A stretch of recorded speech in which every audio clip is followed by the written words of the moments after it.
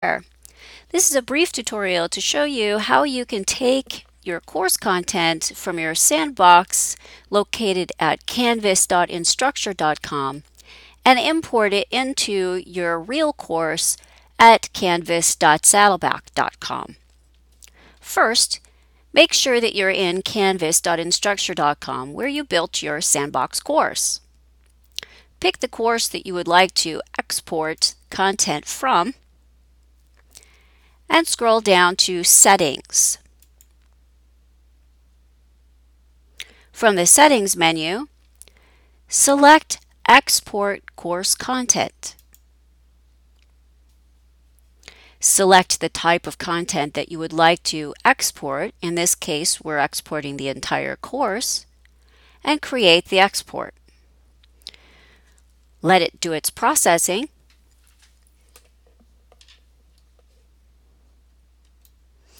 And once it's complete, you'll see the bar that says your content has been exported.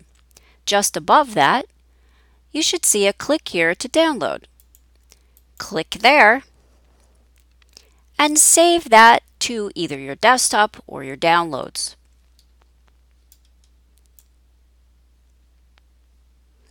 Now that you've exported and saved your course to your downloads or your desktop files, you'll want to go to the course that you want to import it into.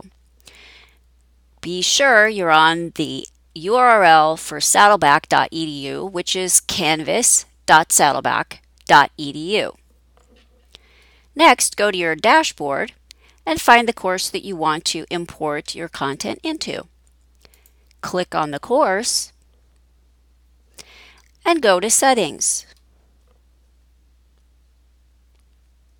Once in the Settings menu, look to the right-hand side and you're going to import course content. Select the type of content that you would like to import in, which is going to be Canvas Course Export Package.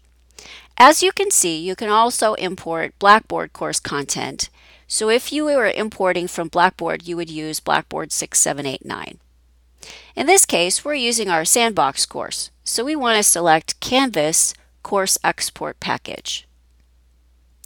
Choose your file from where you saved it and click Open. You can select all content or specific content. I'm going to select all content for the purposes of this video. And select Import. You can see there's a checkbox option to adjust event dates and due dates. If you select this, you can shift dates according to semesters.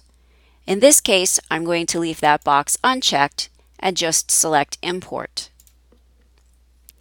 Let it do its thing. As you can see, it will come up saying that the job has been queued, depending on how long it takes for it to import. And as it does it, it will give you information about whether or not there were any error messages. Be patient with this. Sometimes it takes a while.